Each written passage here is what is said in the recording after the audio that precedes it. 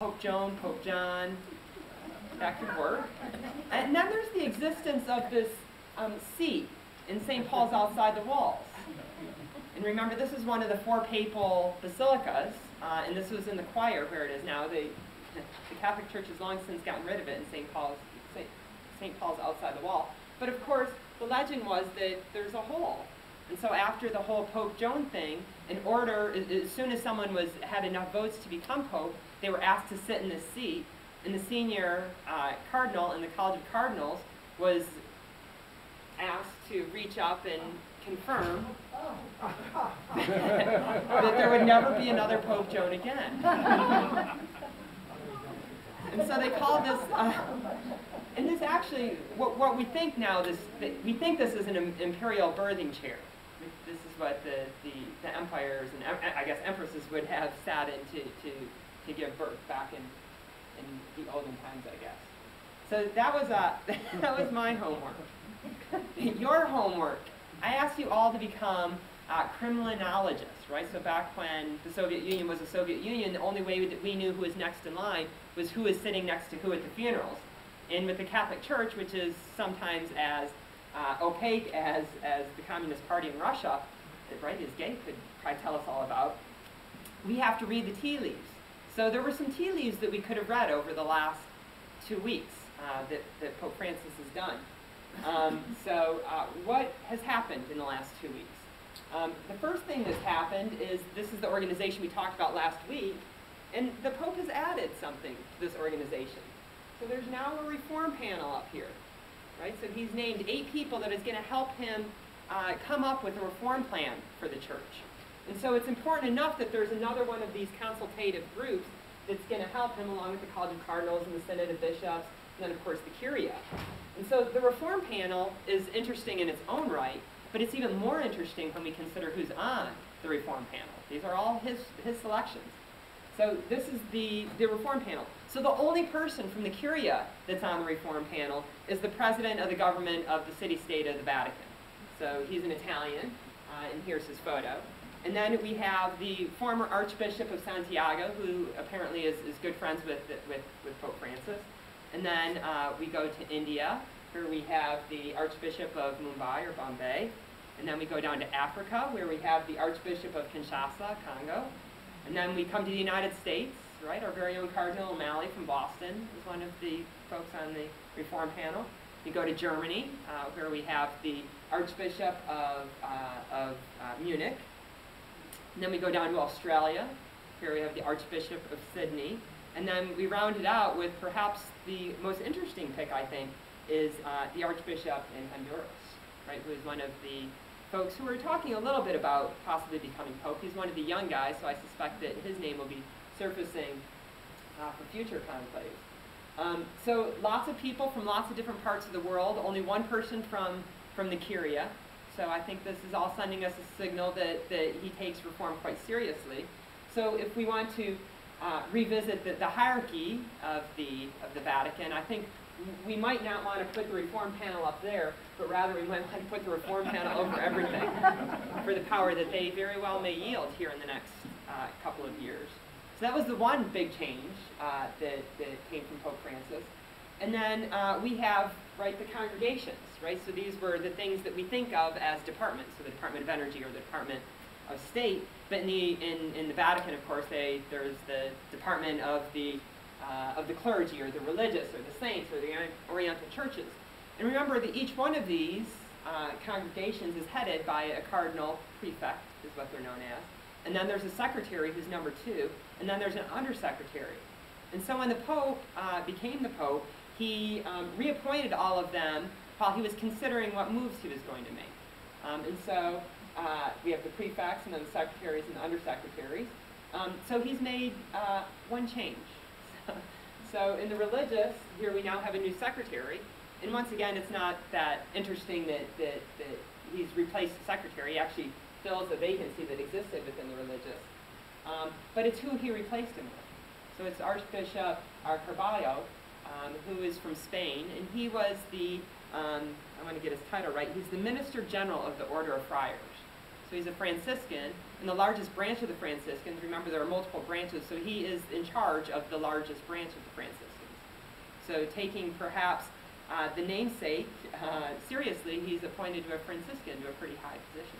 And Franciscans are a lot like Jesuits, in that it's rare that they would serve in a hierarchical position within the Vatican. So we can read a little bit of tea leaves there. And then, so here's all of Benedict's people, and now we have one person from the reign of Pope Francis. And then on Monday, this I think was the, well, I think this is a pretty obscure story. This is a little bit less obscure. So we just had news breaking on Monday. And if you viewed the first two things perhaps as positive signs, if you're a reformist, this one is a little bit less positive. So Pope Francis reaffirms critique of the LCWR being the Leadership Conference of Women Religious. Well, of course, we all are familiar with the, I don't want to use them, visitation. I was going to say investigation. We call them visitations that the Vatican has had with the Leadership Conference of Women Religious. And what happened was that the leaders of the LCWR met with the prefect of the Doctrine of the Faith, who, of course, was replaced, used to be a childhood friend of Letty's, used to be the prefect, so Cardinal Leveda, but he was replaced by a German, Mueller is his last name, Cardinal Mueller. And Cardinal Mueller, in his meeting with the head of the LCWR, said that Mueller, the Cardinal Mueller, had talked with Pope Francis about the visitation, and that Pope Francis had confirmed and wants to go forward with the findings of the report, and also with the, I want to use the words right, the plan of action to get the LCWR back in line, back in the fold of the Vatican. So we had a little bit of tea reading. So now we're going to talk a little bit about American history. You want to ask a question already? Yeah. All right. Just because you're going to leave the International Church. I am. In fact, we're getting on a boat. And the question is, and I will leave Pope Joan aside for the moment, since the College of Cardinals is the one that elects the Pope, and even though there's a nunnery, and even though there are many female saints, what is the highest woman in the International Catholic Church?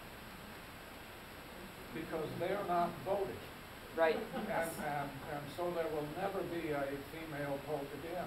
So clearly, none of these folks, none of these folks, or none of these folks are women. So the highest ranking women usually come in these curial agencies. Or it's rare that they will head, I think one may have headed one. It's rare that they'll head, but it's frequent that they're number two. So a pontifical advisory board on science. It wouldn't be at all rare for there to be a number two for women in that. In fact, interestingly, so we're going back two ambassadors, so American ambassadors of the Holy See, and Mary Ann Glendon, who is a law school professor from Harvard, was number two at one of these curial agencies.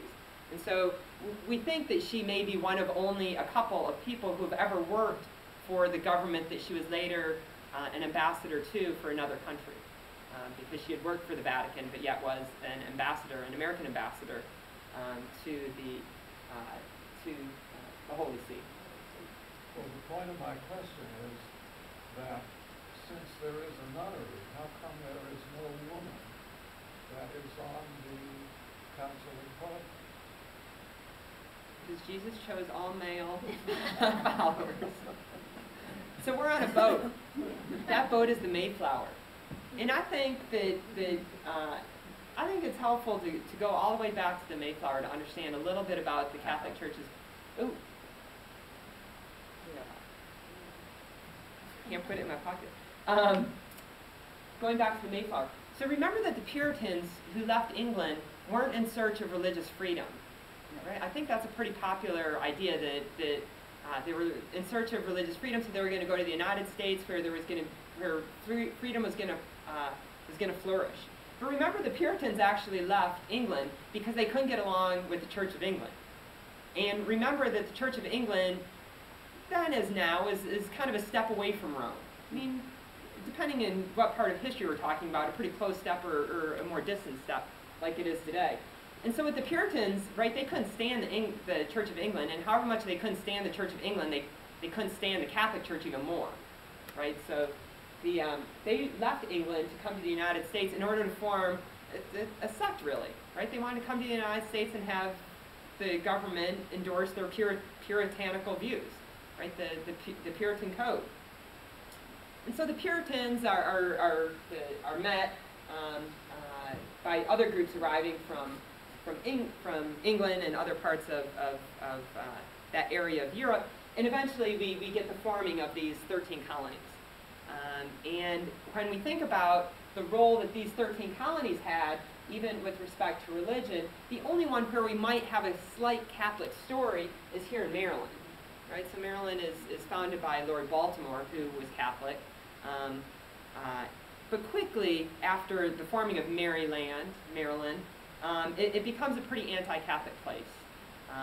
And I'm going to run through just some figures from the 13 colonies. So in only 3 of the colonies could Catholics even vote. So in 10 of them, they were forbidden from voting. In most of New England and the Carolinas, they were forbidden from holding office of any sort.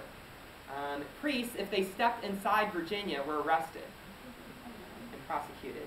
Schools banned Catholics from attending in every colony except for Pennsylvania. So Pennsylvania was the only one that had a little bit of religious freedom. There was only one signer of the Declaration of Independence. His name was, who was Catholic. His name is Charles Carroll. And incidentally, a side note to history, his brother was one of only 5 people that signed both the Articles of Confederation and the U.S. Constitution.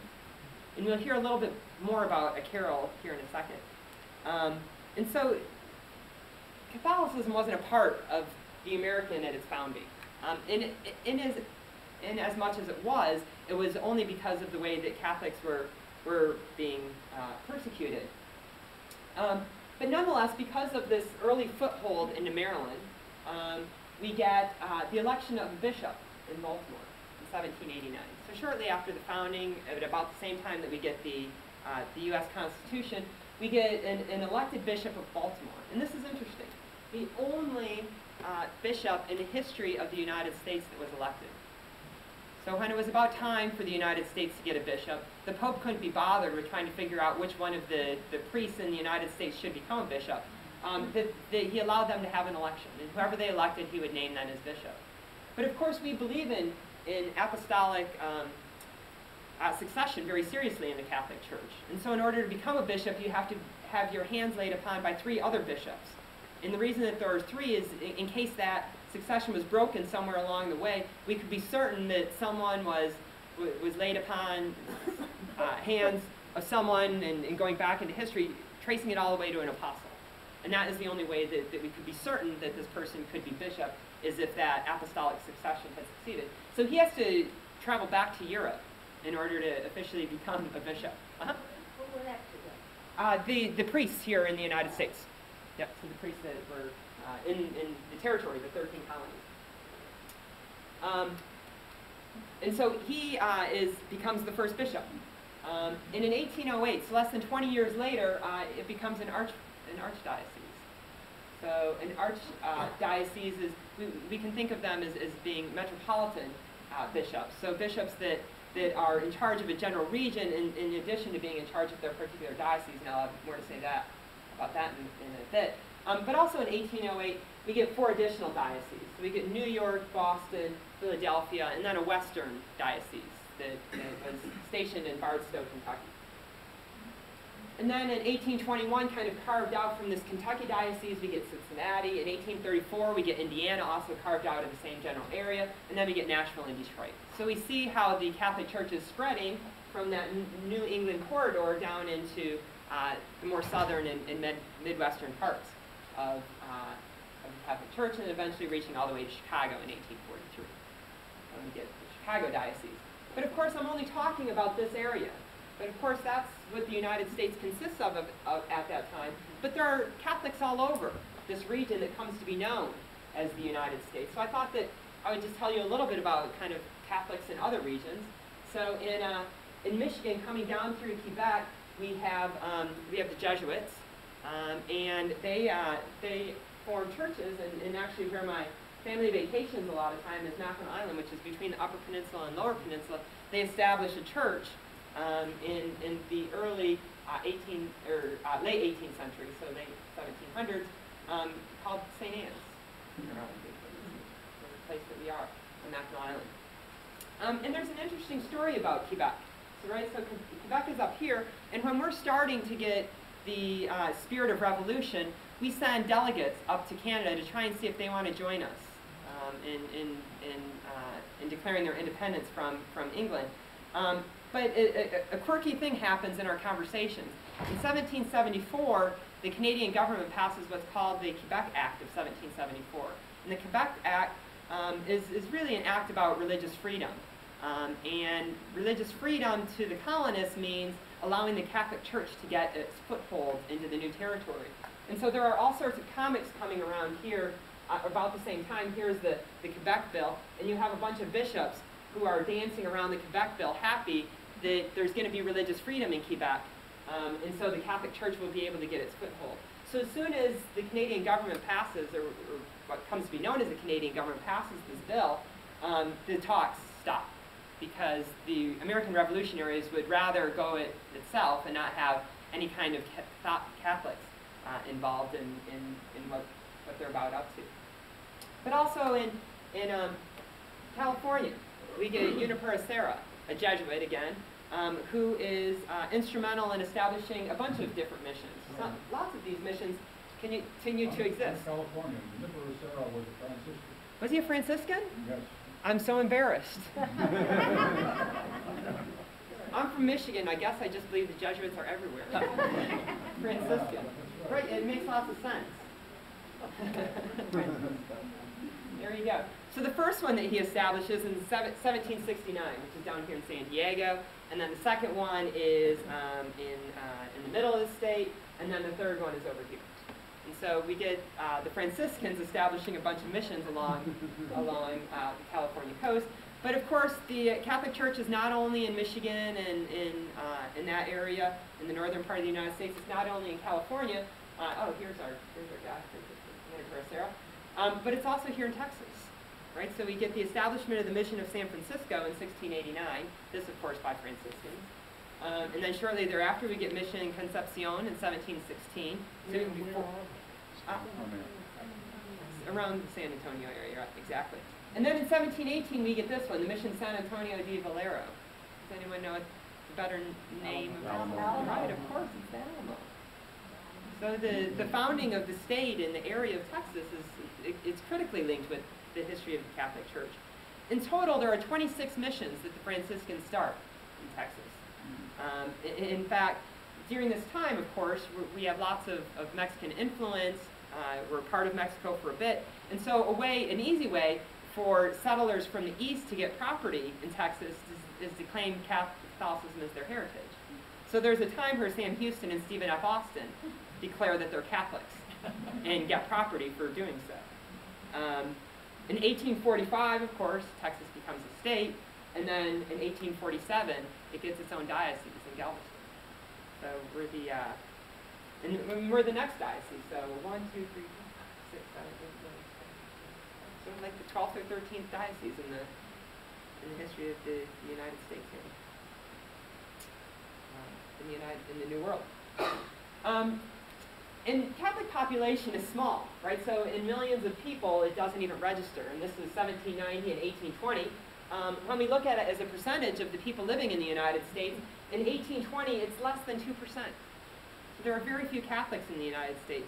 In the Catholics that are here, even as we become our own country, and even as we believe in these things of separation of church and state, and the ability to practice our own religions, Catholics are still continually persecuted in the early part of the United States. In 1834, a mob burns down a convent, of all things.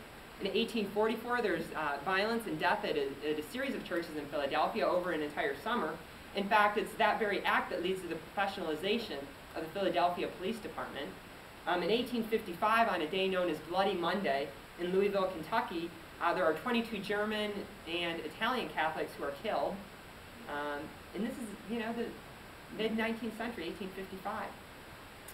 In 1856, there's a political party that's known as the Know-Nothings that becomes quite popular, and it reaches its heyday in 1856.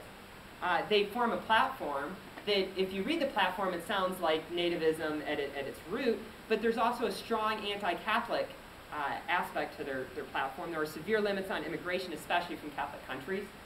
They want to restrict political office to native-born Americans of English and Scottish lineage, and Protestant persuasion is the way they put it. They want to mandate a 21-year waiting period before you can become a naturalized U.S. citizen. No, that's right, it really does sound familiar. They want to restrict public school teaching positions to only Protestants. Catholics need not apply. They want to restrict the sale of liquor, which, if you know anything about the Irish Catholics and Italian Catholics, that's not so key.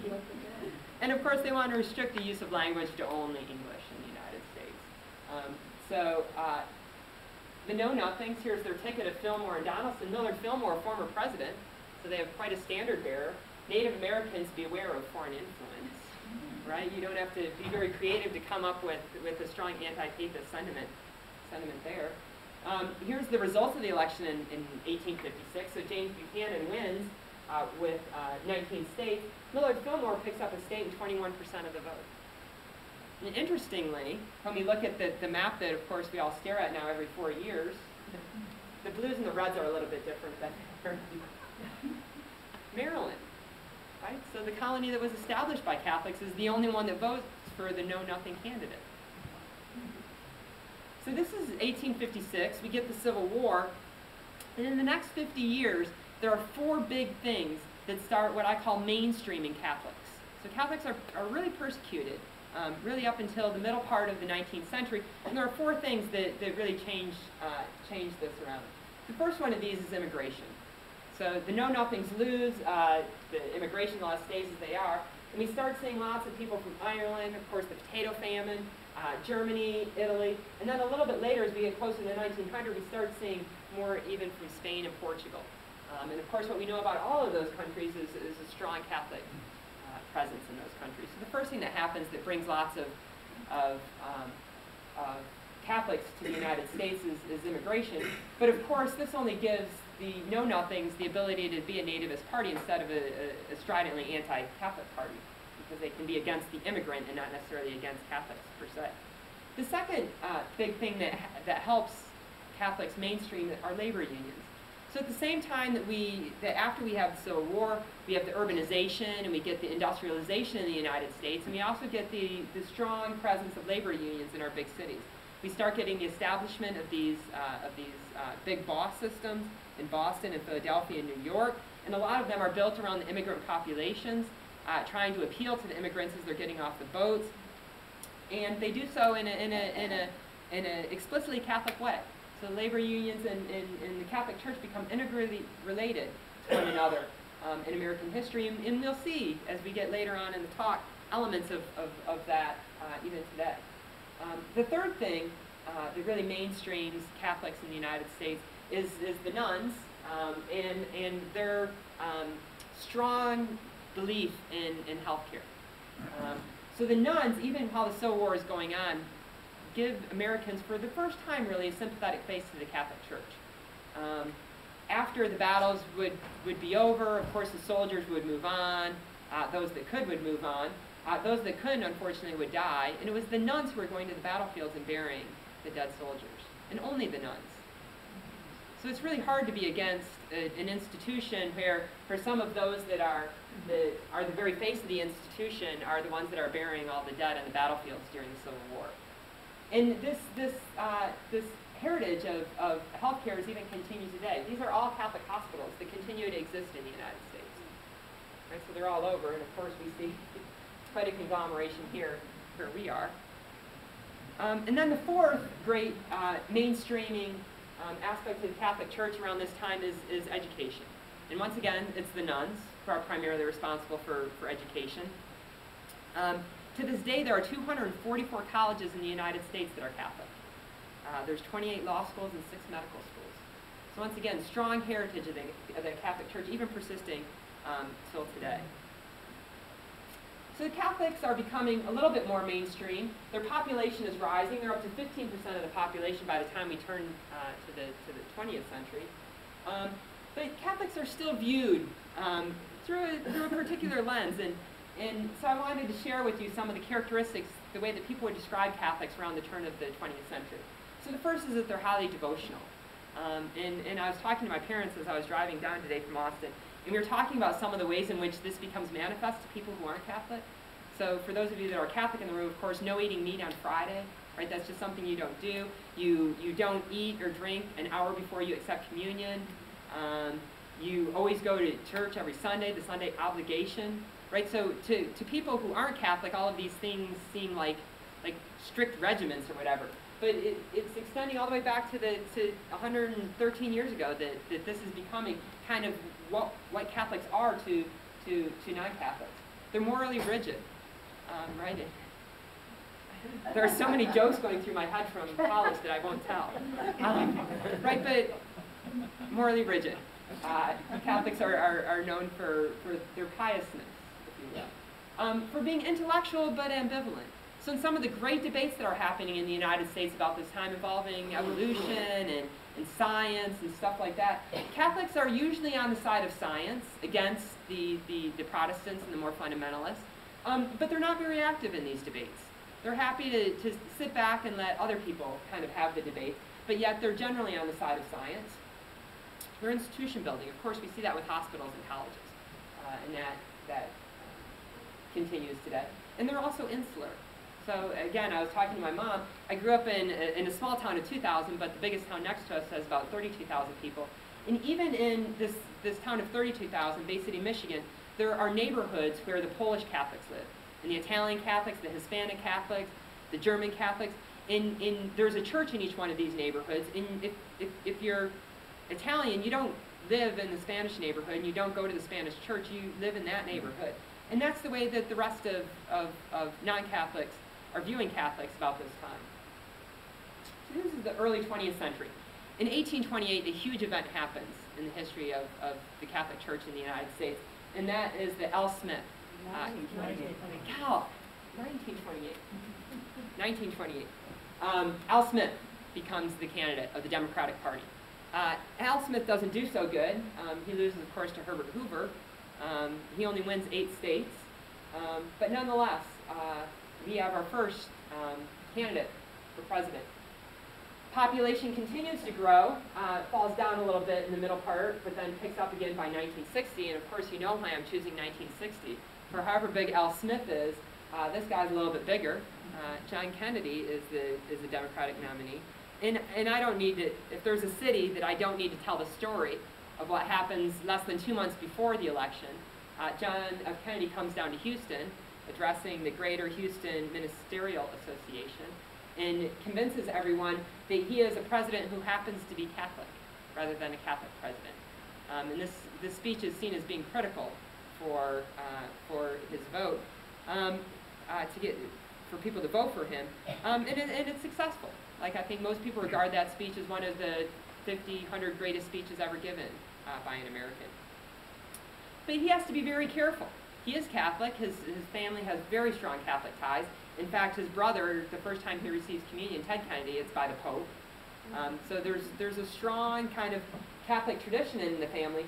And in 1963, he debates, and the entire administration debates whether or not he should meet Pope Paul, right? But he decides to meet Pope Paul. This is on July 2nd, 2 days before the 4th of July. He meets, and this is as close as we'll ever see the two of them get, right? So Kennedy does not shake hands with the Pope, does not kiss the ring, the fisherman's ring, does not bow to the Pope, because of course any image of that being transmitted back to the United States would cause him a huge amount of tremendous grief.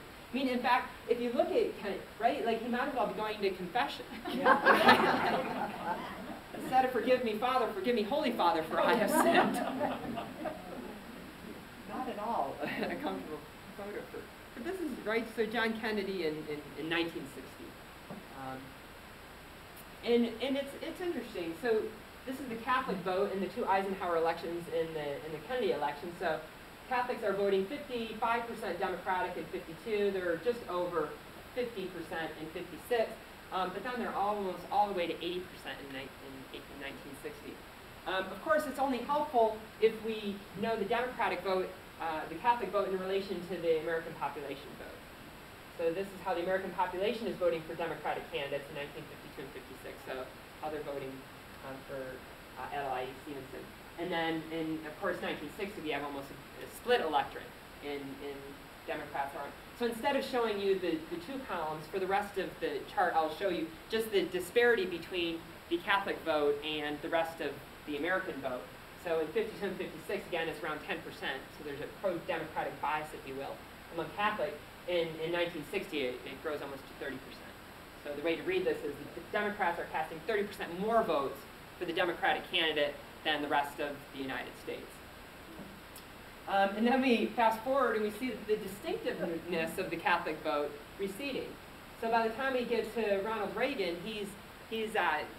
Jimmy Carter in the 1980 election is getting 5% more than he did among the rest of the population. And Reagan actually does better among Catholics than he does the rest of the rest of the Americans who are voting in the election. And then forecasting it all the way forward to 2012, we see a slight Democratic bias for the Democratic voting. But in 2012, Barack Obama actually does worse among Catholics than he does among the rest of the population. So there is a strong kind of Democratic bias early, but the distinctiveness, the effect of, I think, John F. Kennedy wears down. But nonetheless, I think it's really interesting to look at the Obama vote by church attendance. So if you're a Catholic and you go to weekly Mass, only about 42% of you are giving your vote to Barack Obama. If you go less often than weekly, then you're all the way up around 57%. What's interesting about this figure is when we compare it to other Protestants. So Protestants that are going to weekly services are giving less than 30% of their vote to Barack Obama. And if they go less often, then they're up around 45%. And you'll see this pattern play out whenever we look at any kind of data over the last 10 years with respect to Catholics and other Americans, in that if you're not a church-attending Catholic, you act a lot like a non-service attending Protestant. So there's not much difference between these two. And the Catholics that attend regularly always look more democratic or more liberal than the Protestants that attend services regularly. So even though Barack Obama does worse among Catholics generally, he certainly does much better among God-fearing or regular church-attending Catholics than he does with Protestants. So I thought we should look at some data of how Catholics practice their politics. And so these are regular church-attending Catholics, non-regular church-attending Catholics, and then the same columns for non-Catholics. And once again, when we look at this column of non-church attending Catholics and non-church attending Protestants, we see that the percentages aren't all that different. And when we look at how Catholics who go to church, what they think about policy issues relative to the Protestants, I'll just read some of those for those of you that can't see. So with respect to abortion, 24% of Americans are accepting of abortion, only 19% of church attending Protestants. But of non-church going is 52 and 56. The death penalty is 52% for regular Catholics, 66% for the Protestants who regularly go. Having a baby outside of marriage, right? 70 and 67% of non-attending Protestants and Catholics agree with that. Almost 50% of Catholics and 29% of Protestants. So Protestants are always the most conservative, and then regular church-attending Catholics. But then the non-attending folks are pretty similar. So let's look a little bit about the institution that I studied. So if you go back to the 87th Congress, the same election that gives us, that puts John F. Kennedy in the White House, gives us 74% Protestants in the Congress and 19% Catholic. So here there's about 100 Catholics that are elected to Congress. That gives us the 19%. And then across time, we see the Catholic involvement in politics and in Congress grows a little bit, but it really plateaus. And you can look at this a little bit and see when Democrats generally do well in elections, so do Catholics. So 2/3 of the Catholics that serve in Congress are Democrats. So when we look at the 112th Congress, it's 57% Protestant and 29% Catholic. And so Catholics in the United States are about 24, 25% of the population. So we go from being less than the proportion of voters that we are to more. So the idea of Catholics as being insular and not being involved in politics and being highly devotional and rigid, like all of those stereotypes from the early 20th century start falling away to the extent that we now participate in even greater force than Catholics did earlier. And of course there are the percentage of the Catholic population in the United States, right? So it's 23, 24%. So when we talk about Catholic and Catholic positions in politics, we can't, of course, not talk about abortion and pro-life voting records.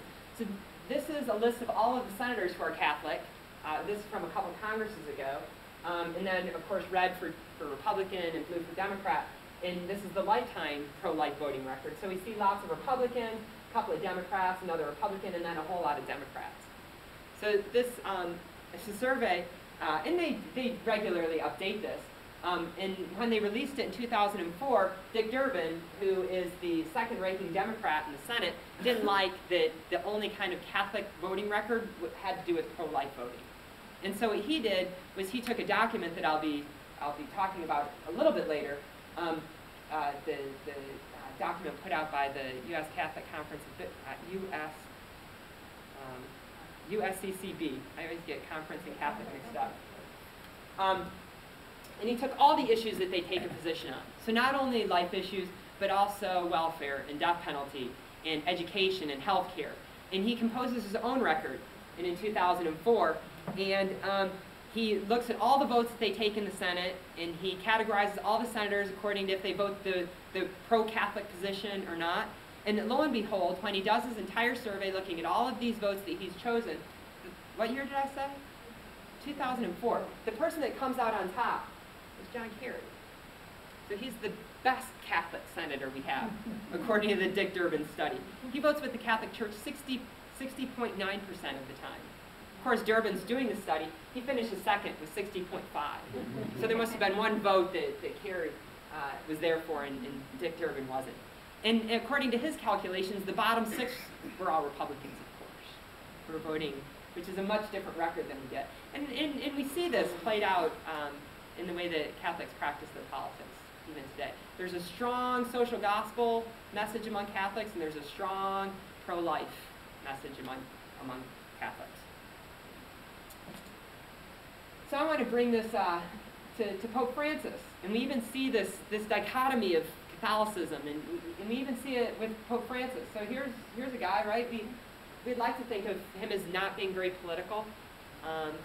And yet when he's named, Barack Obama congratulates the Pope on his election, and views the Pope very much in this vein, right? In a Peter vein, if you will, kind of Jesus' friend, like going to console people, going to be that shoulder. This is from the Holy Thursday liturgy, where he washes the feet of the juvenile delinquents. And Barack Obama, upon his election, says that as a champion of the poor and the most vulnerable among us, he carries forth the message of love and compassion that has inspired the world for more than 2,000 years. Then each we see the face of God. Right, so this is the way that Barack Obama is going to interpret this guy. We might get a different message from this one. So Mitch McConnell sees Pope Francis very much as kind of an authority figure. What was the term from morally rigid, right. So here he is with a big Catholic game plan, and so what Mitch McConnell says upon his election, as a voice of clarity and force of the great moral challenges of our time, the Pope plays a uniquely constructive role in world affairs.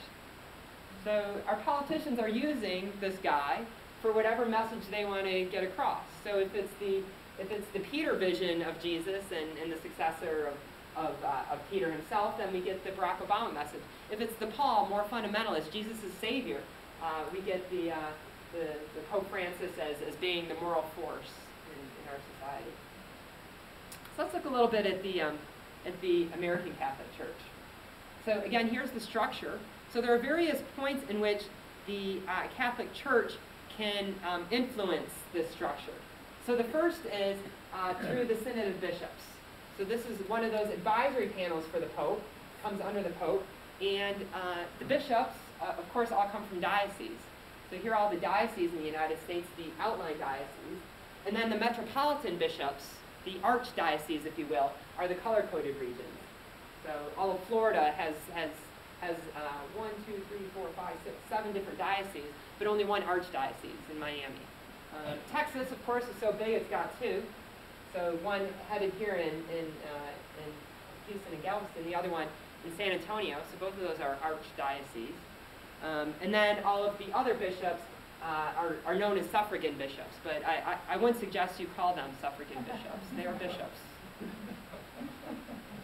So 2004 is when this breaks away from the rest of Texas. So it's only in 2004 that Houston becomes an archdiocese, and it's at that point that Bishop Fiorenza becomes Archbishop Fiorenza. And when he becomes Archbishop, he of course gets the pallium. And then of course you have DiNardo. So the first way that the American Church is felt in the Vatican is through the Synod of Bishops. Each one of these, the people heading each one of these dioceses, sits in that Synod of Bishops.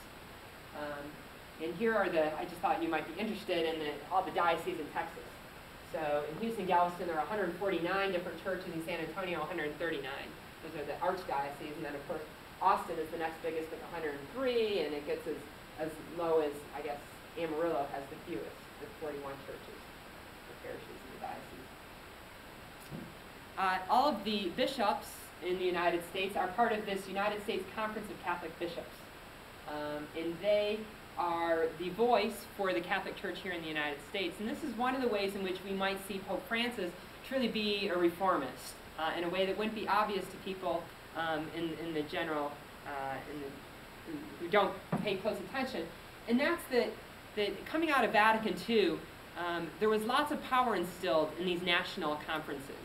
So it meant something to be in the United States Conference of Bishops. They could really have a lot of say in what happened to the Catholic Church here in the United States. And the bishops would think of themselves as brother bishops. And so they would get together and they would try and do policy. And they would even get so far as to be involved in who would become bishops. They were actually quite powerful coming out of Vatican II. But then slowly but surely, kind of after Vatican II, Rome wants it to again be at the top of the pyramid. So the Vatican, and this is a lot through John Paul II, through Cardinal Ratzinger, who becomes, of course, Pope Benedict. The relationship to all the bishops is first with the Pope.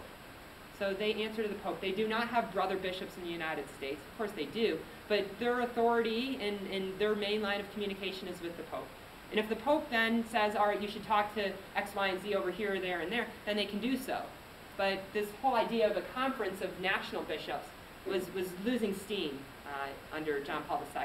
And so if Francis reinvigorates these national conferences, that would be a sign of him being a reformist, if you will. Of course, the United States Conference of Catholic Bishops is headed by Cardinal Dolan. And for those of you that read the back pages of even Catholic newsletters, it was an upset when he was named the president of the conference, because there's a pecking order in the USCCB where the person who is supposed to be the next president serves as vice president, and then you kind of enter the hierarchy of the 4 at the bottom rung and you move up each term. So he decided, he would say his brother bishops decided that he should run against the vice president, and he wins. And that was largely seen as a rebuke of the more moderate bishops in the United States.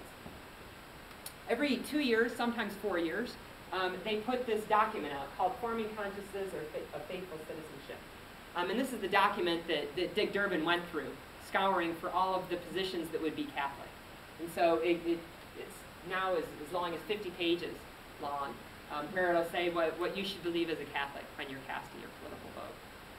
And if you go back and read some of these from the 80s, they'll talk a lot about how you should participate in the process. That was the most important things that Catholics could do. Of course, holding on to that stereotype of Catholics at the turn of the century.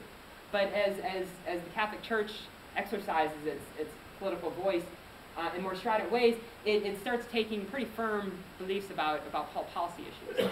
So the first 10% of this document now is on issues of revolving life. So it starts with abortion, of course, and then euthanasia, capital punishment, and then welfare, and then it moves on to other issues, more what Dick Durbin would call democratic issues, so healthcare, and education, and the environment, and labor unions. This document is fascinating to read. The church, when it put it out in 2008, usually there's great debates about its changes that would have come in 2012. When they meet in 2012 to come up with this new document that's supposed to advise Catholics in how they should cast their votes in the 2012 election, they say everything that we said in 2008 was so profound, we're going to release the same document.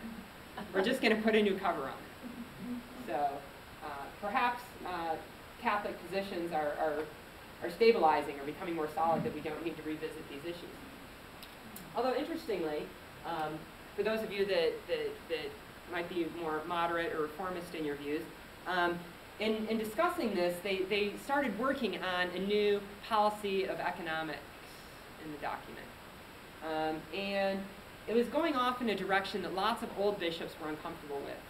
And so Archbishop Fiorenza, our very own, helped put the kibosh on the rewrite of this economic section, which he thought was emphasizing capitalism too much and not emphasizing poor people enough. And so Fiorenza, who used to be the president of the USCCB and has great sway still in the conference, helped stop the rewrite of that part of the document. So the way that the Catholic Church is felt in Rome, first through the Synod of Bishops, second through, of course, the Secretary of State. And here we have Pope Benedict receiving his resignation from the U.S. ambassador to the Holy See, Miguel Diaz. So this is just a year or so ago when Diaz leaves the embassy of the Holy See. And then, of course, we send our ambassadors to the Holy See. The Holy See sends its ambassadors to the rest of the countries. Those are known as papal nuncios. So think of them as nothing more than the Pope's ambassadors to the rest of the world. The first papal nuncio, he goes by a different title because of the changing relationship between the American government and the Vatican. But in 1893, this is Francisco Sartori, a good Italian, and he's the first papal nuncio.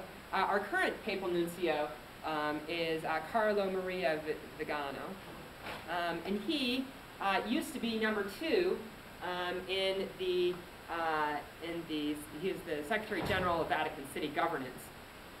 And part of his responsibility, part of his portfolio, was in charge of the Vatican Bank, which we certainly have been hearing a lot about over the last couple of years. So he was responsible for turning a $10.5 million deficit into a $44 million surplus in just a couple of years. He does this, though, in a way where he upsets lots of people in Rome. So he's definitely a reformist, and the Pope is getting lots of blowback from lots of different people about his reformist ways. And so there starts being lots of pressure that the Pope needs to get rid of this guy in charge of the Vatican Bank. And so he recognizes that his job is in jeopardy. And so he sends a letter to the Holy Father. And the letter says, "Blessed Father, my transfer at this moment would provoke confusion and discouragement for those who thought it was possible to clean up many situations of corruption and abuse of office." Which is a very public rebuke, right? You just don't do this in Vatican circles. Of course, that letter very well may have sealed his fate. Shortly after that, so this is in January, in 2 months, he receives his papers to go be the papal nuncio for the United States. I mean, it's hard to say being an ambassador to the United States would be a demotion, but clearly not what he was looking for. And after he's named the papal nuncio for the United States, the people in charge of his superiors at the time, a number of different secretaries and assistant secretaries, release a letter. And their letter says, "After careful examination of the contents of 2 letters, the President of the government sees it as its duty to publicly declare that those assertions are the result of erroneous assessments of fears are based on unsubstantiated evidence, even openly contradicted by the main character invoked as witnesses. So again, right, you just don't do this in the Catholic Church. So it's going to be fascinating to see what Pope Francis does with this guy. He would clearly love to go back and be part of the reform effort, but whether or not Rome is big enough for him and some of the people that he was engaged in this very public tiff with will remains to be seen. Papal nuncios, turns out, actually are pretty powerful people, because in addition to being the Pope's ambassadors for the United States, they're also chiefly responsible for filling vacancies for bishops. So they are the ones in charge with putting together the portfolios for a number of different candidates for vacancies that then go to the congregations and to the Pope for final decisions. So we can think of him as very much kind of the gatekeeper. It's hard to become named bishop unless you get through his door. And just because you get through his door doesn't mean that you'll become a bishop, but it certainly is one of the steps that's crucial. So other ways in which so we've talked about the Synod of Bishops, we've talked about through the Secretary of State and the relationship between our two governments. Another way that the Catholic Church is felt in Rome is through our cardinals, of course. And there are lots of ways of being named cardinal. I'll first talk about some of the ways in which Americans typically are named, and then some of the ways in which Americans typically aren't named. So if you are in the Curia, so usually if you're the head of a curial agency, either one of the congregations, if you're prefect of a congregation, or in charge of one of the other administrative offices, then you can become a cardinal. So the major penitentiary emeriti, so there are two of them that are now American Catholics. We can think of this as one of the lower courts in Vatican City. The highest court in the Vatican City is the Apostolic Signatura, and the person in charge of that, again, is a prefect, and he is an American. He used to be the Archbishop of St. Louis. So he is a cardinal. He was not a cardinal when he was Archbishop of St. Louis, but becomes one when he becomes the prefect.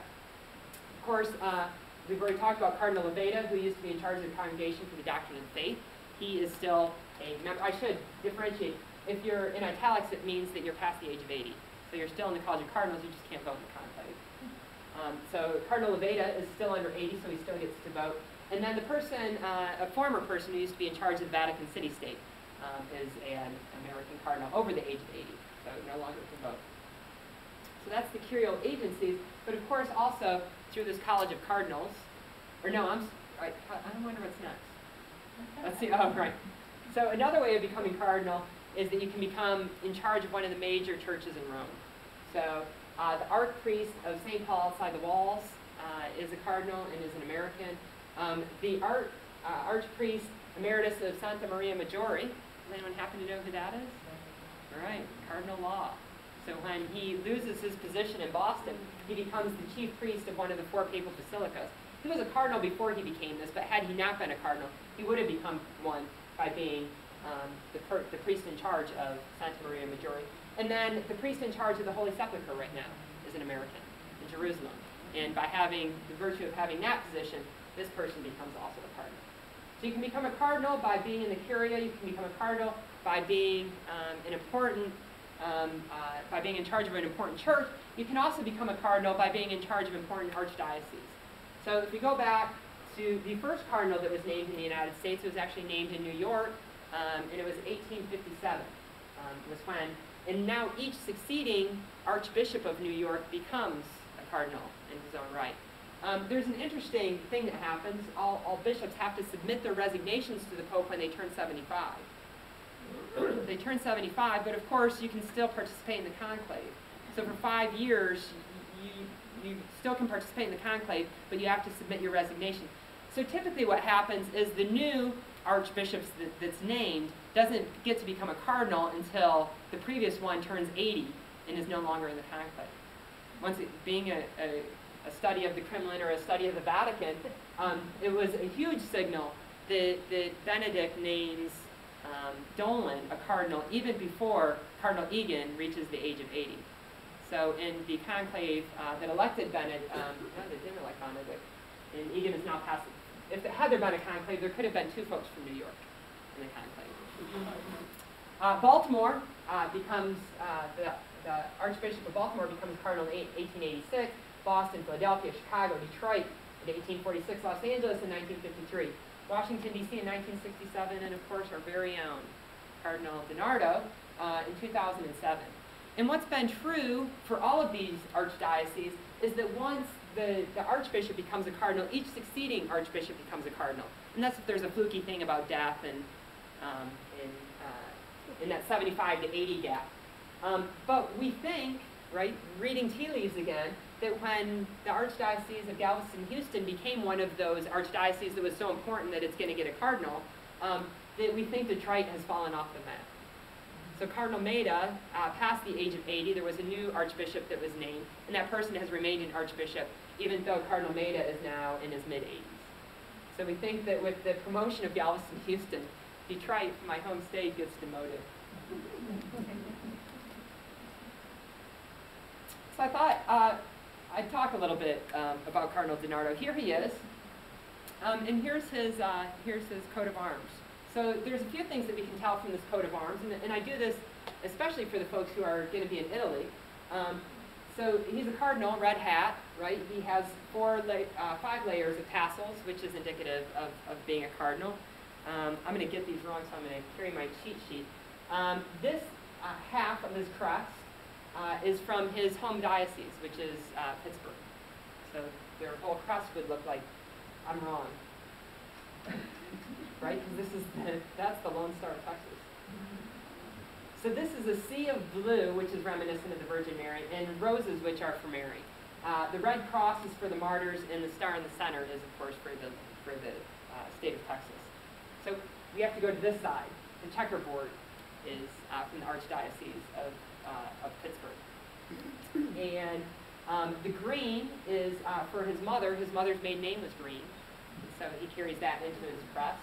DiNardo in Italian means of the nard, of the ointment, and so he has a bottle here that's filled with ointment, so reminiscent of his name, has the cross on it, which means it's holy ointment, so it's the ointment that you would receive on confirmation, anointing of the sick, it's the chrism. Here we have the pallium, right? He's an archbishop, so he gets that when he becomes an archbishop. And then the saying is, "Hail, O cross, our only hope," from DiNardo. And the reason in part that I show this to you is because when we are in Rome, you're going to see lots of churches. In fact, every person who is in the College of Cardinals also has to have a church in Rome, right? Because it's by virtue of them having that church in Rome that they can participate in the election to elect the Bishop of Rome, which of course becomes the Pope. And so this is Cardinal DiNardo's church in Rome. And I can't say this word. Thank you. Eusebius. Is that Sabio. And so what's true about these churches is they always have 2 crests. And so they'll always have the cardinal's crest and then the Pope's crest. So a blow-up picture of this is right, Cardinal DiNardo. So a little bit of Houston right there in Rome. And then the other crest, of course, is from Benedict. So the ways that these differentiate, of course, the keys for Peter, the bishop's tiara, which of course Benedict even makes less impressive than John Paul, which made it less impressive. Before it was the papal tiara, now it's the bishop's martyr. And then we have the pallium, of course, for being an archbishop, which Benedict was. And then we have 3 different symbols, all of which have to do. These 2 have to do with Bavaria and Germany, and then the seashell, which has a tie-in, we think, with St. Augustine. And that's Benedict's symbol. And that's my presentation. You don't have to have a slide of these 2. Of it, so I could call it up. Did I show it last time? You showed it. Yep. Who designs those? They do. What, the actual Pope, Mhm. the actual cardinal Yep. designs his own? Yep. I could do one? You could. In fact, I'm trying to think, Mary, what was the controversy with Francis? The one that he did 2 of them? Well, because he wanted something that was on a crest that can't be on a crest, and he's like, I'm Pope, I think I want that on my crest, and so they put it on his crest. It was purely by the ancient laws of heraldry that you can't put one primary color over another primary color without black. So I